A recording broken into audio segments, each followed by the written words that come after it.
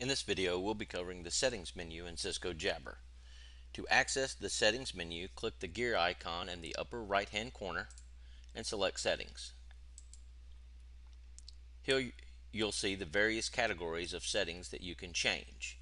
We'll cover a few of these, highlighting some of the important settings we recommend you changing. Under General, make sure under Startup that the Start Cisco Jabber when my computer starts is checked. Under Audio, we recommend that under Ringer and Alerts that all devices be selected. This will allow your computer as well as your headset to ring at the same time. And under Speaker and Microphone, make sure that the headset device you're using is selected for the speaker and microphone of that device. Under Calls, you can choose to either start all calls with video or to never start calls with video, as well as how you want the window to be brought to the front.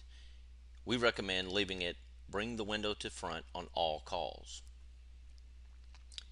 Under your notifications, you've got various notification settings for chat messages, sounds, and calls. At the bottom, we recommend selecting mute all sound when on a call and mute all sounds when in a meeting.